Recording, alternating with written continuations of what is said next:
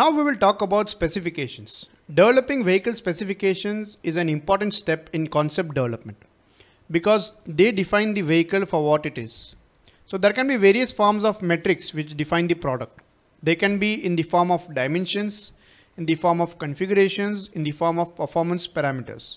So the vehicle and its features are defined by these specifications. These specifications are then cascaded down to the lowest level as the product development progresses. So the vehicle specifications cascaded down or drilled down to system specifications, then to subsystem specifications, and then to component specifications. So during the concept development phase, the preliminary vehicle specifications are created, and as the system design starts, system specifications are generated. And during the detailed design phase, the component specifications are established. So there can be a wide range of vehicle specifications which will be defined at the concept development phase. It basically depends on how much we know about the product which you are designing. So the more we know, the more elaborate the specifications will be. But the most basic of the specifications are listed over here. Wheelbase, wheel track, width, height and length of the vehicle, ground clearance, approach, departure, brake over angles, front overhang, rear overhang, and the generic system specifications.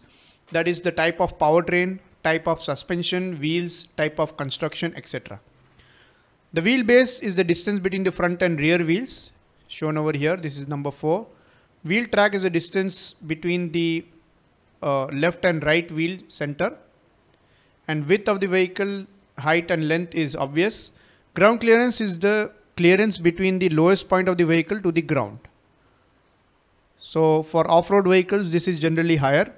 For sports cars, it's very low. The approach, departure and brake over angles of the vehicle are shown over here. They have a very important bearing on the off-roading of the vehicle. So if a vehicle is designed to go off-road, then these angles along with the ground clearance will be very important. So any off-road vehicle, as you can see over here, the Jeep has a high approach angle, high departure angle and high brake over angle. For a vehicle like a sports car, they will have very low approach angles, very low departure angles and very low brake over angles.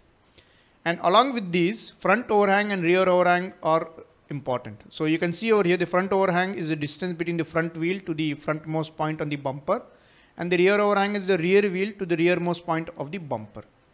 And then there are generic system specifications like type of powertrain, type of suspension wheels, type of construction, and more in detail about the features, different types of features which are available for the vehicle. So all of these will form the vehicle specifications.